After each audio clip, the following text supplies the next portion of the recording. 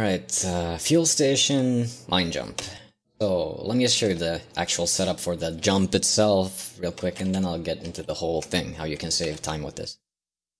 So the setup itself is, you want to get into this corner right here. So you just run in, get into this corner, and you want to let go of sprint. See? Like you don't want this, you want this, the slow one.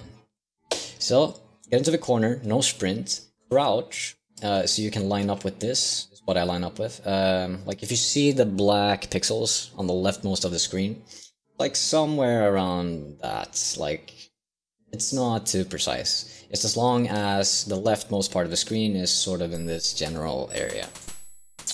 So yeah, once you've done that, you place the two mines, grenade, keep holding, and then, okay, you might want to replay that. So what I did is, after it explodes, I let go of holding left, and I only hold forwards, and I start holding sprint again.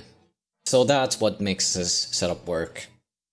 That's the important part that you definitely cannot miss. And yeah, that's the setup for jump itself. Now for the whole thing, so this saves time using a def warp from over here. So it warps you from this side to over here. You want to hit this button and get back out. That's the idea. So, together with this strat, it looks something...